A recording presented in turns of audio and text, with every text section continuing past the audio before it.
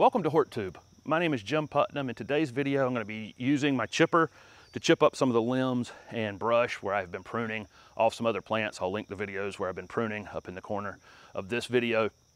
I'm going to do that at the end of the video, just show you how I make chips with my wood chipper. Really basic operation of cramming limbs into it. But I wanted to address something else before I get started on this, and that's using wood chips in the landscape. There's a gentleman named Paul Gotchke, who I'm probably butchering his name, who has a technique called the Back to Eden gardening technique, where he actually applied a very thick layer of wood chips to the ground to create his garden. He's in an abnormally dry area, and his well wouldn't produce a lot of water.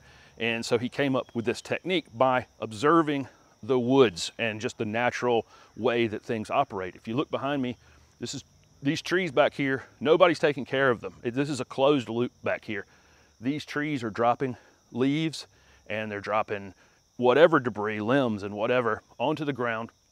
And then other animals are defecating in there and they're creating nitrogen that helps that stuff break down. The microbes break it down, and it's just a natural cycle. It's just a perfect loop built in there. And so that's the technique he used. He brought that technique out of the woods and applied it to his garden. He put down this much wood chips, which is probably 100 years worth of things that the trees would have dropped. So he basically just put the whole system in fast forward.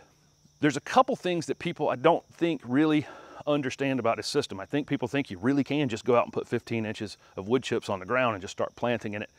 It needs some period of time to break down. I think you probably need a year because there's going to be some heat in it.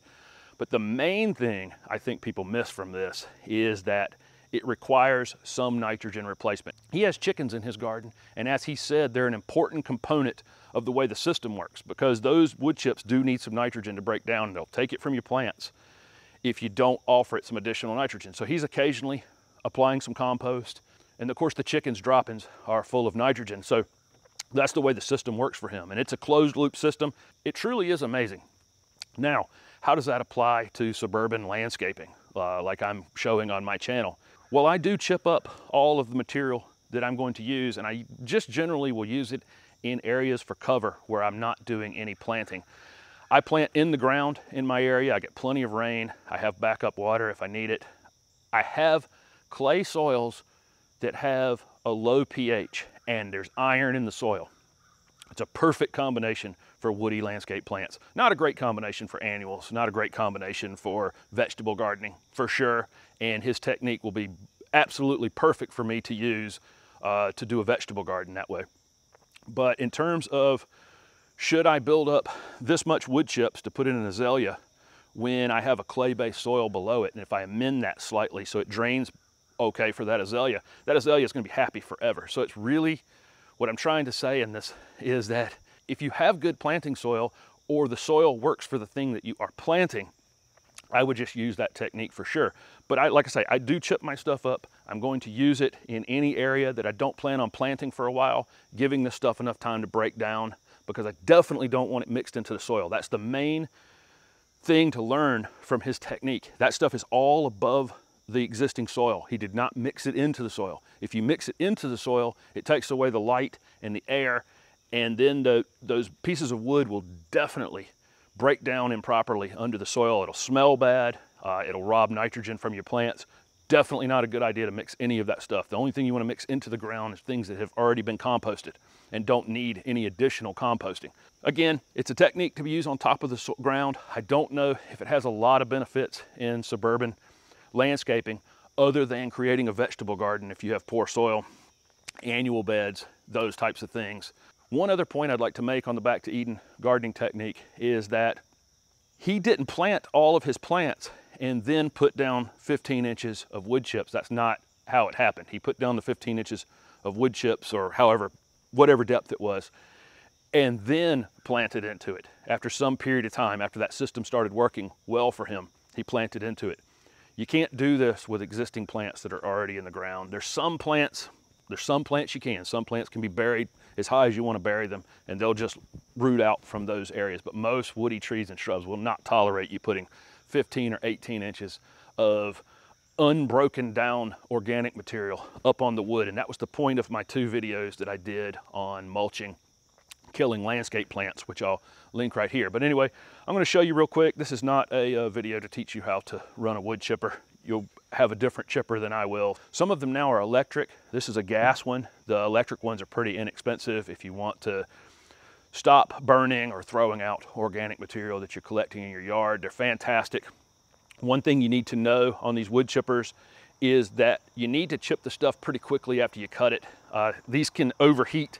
The blades can actually overheat if you put in dry material. You can use dry material, but you need to rotate back and forth between wet material and dry material. There's definitely a balance there, not too wet, but fresh limbs like this pile that's in front of the camera here and some other things that I've cut off over here are absolutely perfect to run through it. The moisture that's in the branches will help to cool the cutter inside the machine.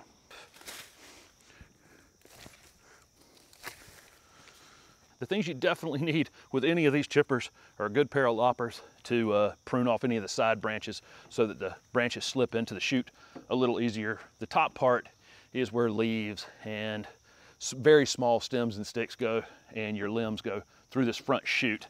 And I'm doing some willow oaks here, and they have all these crazy side limbs on them. So I just use some loppers to clean those up a little bit. You definitely need hearing protection, eye protection, and gloves when you're operating these.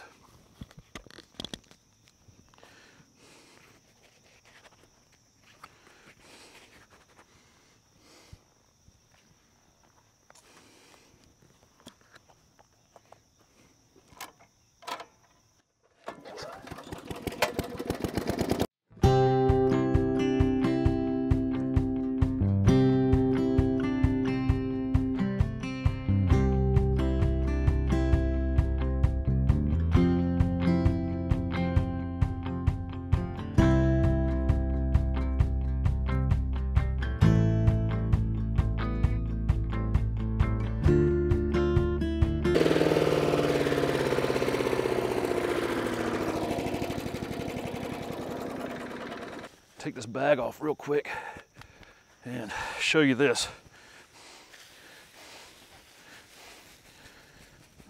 It reduces that material down to absolutely perfect mix of wood and greens that is easy to spread very quickly. The bag on the side of it's perfect for carrying it around the yard. A lot of times I won't put the bag on it. I'll just let it throw it out in a certain space, and then I'll move it and cover that space next. So that works pretty well as well, but this is absolutely perfect mulch. But like I say, not for an area I'm going to plant in very soon, because I definitely do not want to mix any of this wood in with the soil till it's broken down some. Thanks for watching my video, and if it was helpful, please hit the like button and subscribe to my channel for future videos. Also comment below with any questions you have about mulching. Thanks for watching.